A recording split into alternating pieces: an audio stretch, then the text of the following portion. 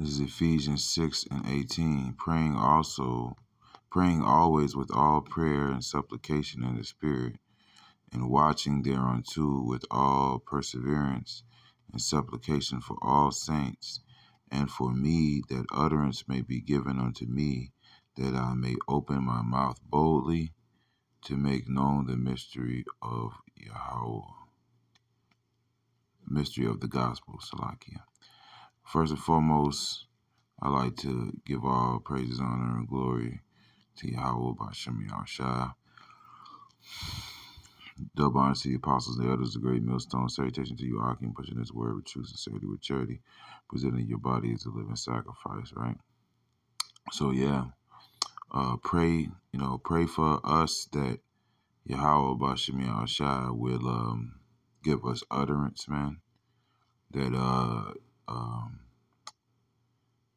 will give us the courage to speak boldly and to rightly divide the word of truth, man. Okay. As the scripture says, if any man speak, let him speak as the oracles of Yahweh B'Shem Yahushua. All right. Let me grab a scripture.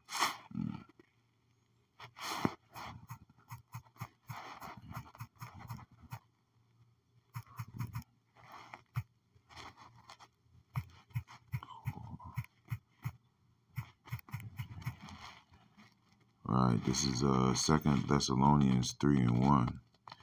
Finally, brethren, pray for us that the word of Yahweh may have free course and be glorified even as it is with you. So yeah, we pray that this word may flow. And in doing that, we're really praying that life flows. It's just like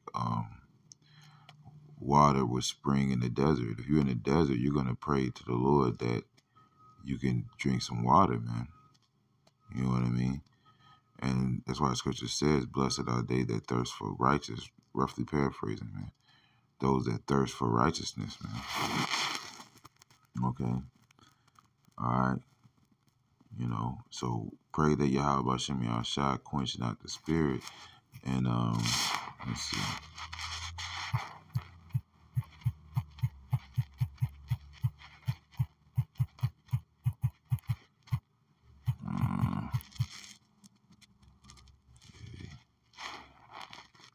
All right, this is Psalms.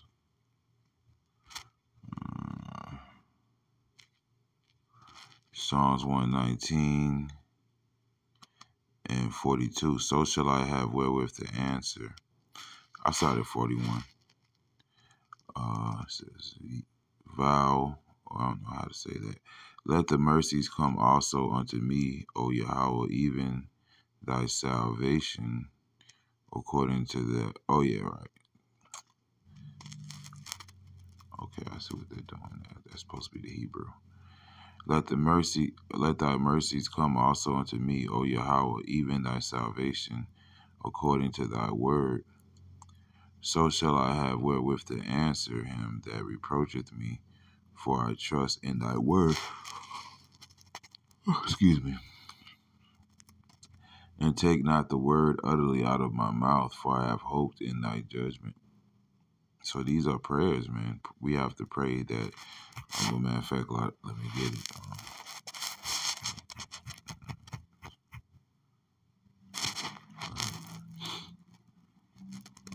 Okay. Because this is how we're going to be justified, as the scripture says, by your words shall you be justified, by your words shall you be condemned, okay? Wherein shall a young man cleanse his way, man? By taking heed to every word that cometh out of the mouth of Yahweh B'Shem Yahushua, okay? Hey, well, man shall not live by bread alone, but by every word that proceedeth out of the mouth of Yahweh B'Shem Yahushua. Roughly paraphrasing those scriptures, man. So this is it says, I esteem thy word more than my necessary food, man. So this word is our life. This is what this is what sustains us. This is Psalms 51:11. Cast me not away from thy presence, and take not thy Holy Spirit from me. Right, man. You know, take not that Holy Spirit from me, man. You know, continue to use me as a vessel to speak your word, man. All right.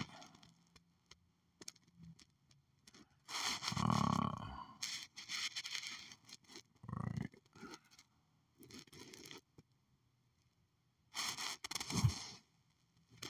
So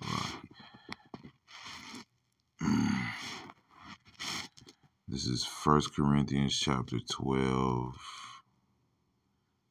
and right. This is 1 Corinthians chapter 12 and 28.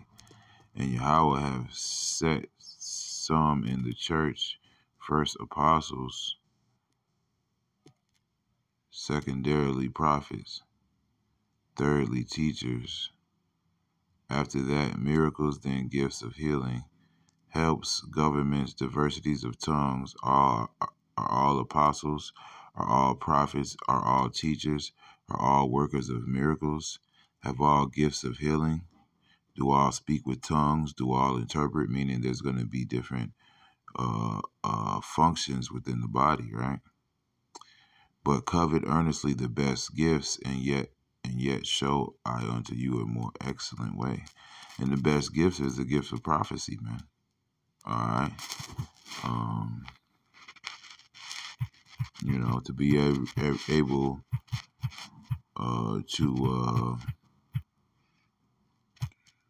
to break down this word and give the understanding, man.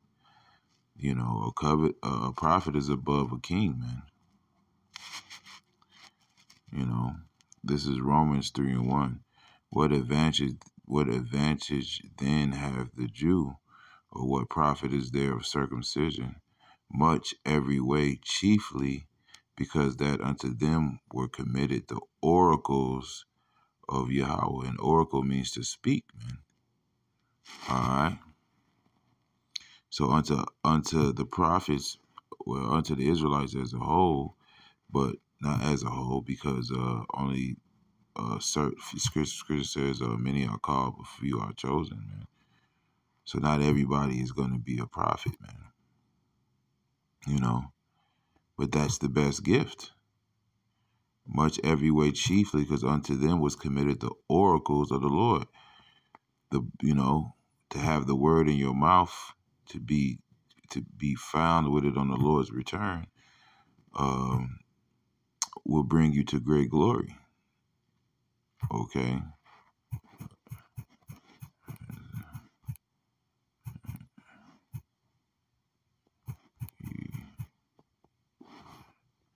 All right. This is 1 Corinthians 14 and 1.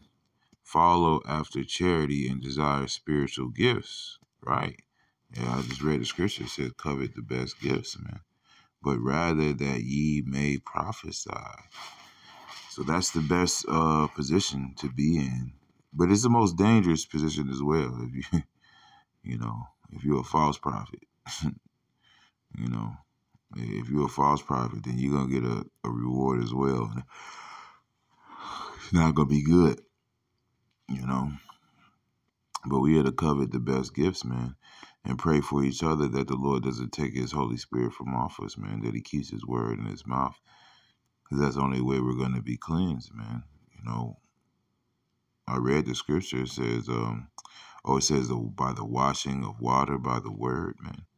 It's the only way you're going to be found clean in the eyes of Yahweh Shemi Ashai if you have this word in your mouth and you're actually walking in it.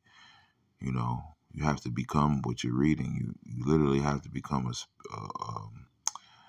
a walking epistle.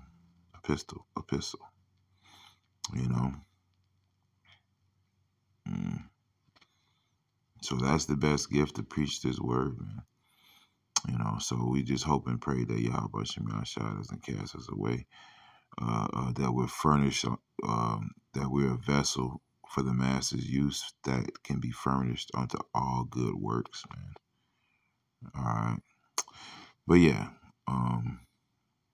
because this is how we separate the clean from the unclean, man, which is the job of a priest. The job of a priest is to separate that which is clean from that which is unclean, man. To keep the holy things holy, all right? And to give the sense, the whole nation went to the prophets for answers from the Lord, man. That was their connection, to the Lord. The Lord didn't just talk to anybody, man. He doesn't do that now. He never has. The scripture says, I am Yahweh, B'Shem Yahshua, I change not, man.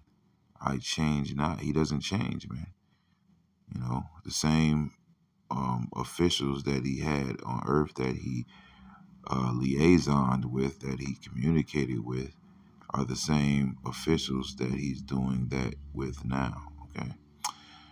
So we hope that line of communication is not cut off, because if we lose our sweet words, as the scripture says, and the salt has lost its savor, wherewith shall it be salted, man? What good are we without this word? What good are we if we can't preach this word, man? What would set us apart from everybody else, man? Nothing. Man, that was the breath of life that was breathed into Adam, which set him apart from everybody else. This is how, this is what separates us from everybody else, from all the heathens, the sons of the wicked, even 2/3 of our people, man, which are all considered to be beasts, man. This is how we walk upright, man, in our goings, man, But it's a little lesson I wanted to do. Hope it was edifying. Shalom with the Bible.